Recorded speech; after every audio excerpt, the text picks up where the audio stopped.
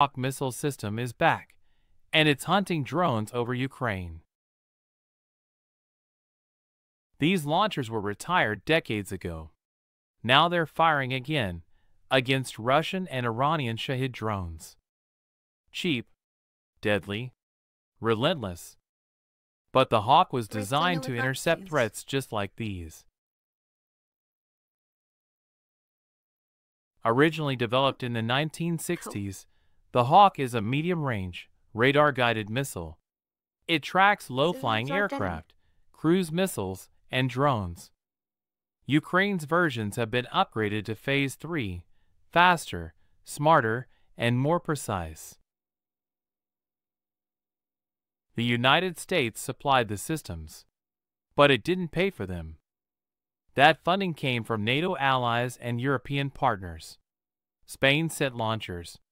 Greece provided spare parts. The UK helped with radar integration.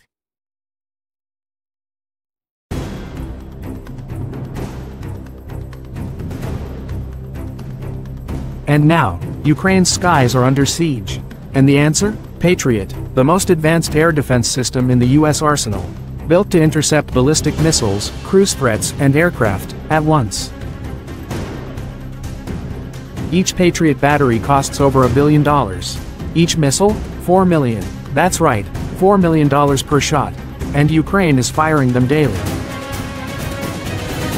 In July 2025, Patriot systems intercepted a wave of Russian Iskander missiles. The explosions lit up the night sky, shockwaves, debris, and silence, where devastation was meant to land. But it's not perfect. Russia has targeted Patriot launchers directly. Some have been damaged. Still, Ukraine adapts, moving, hiding, and striking back.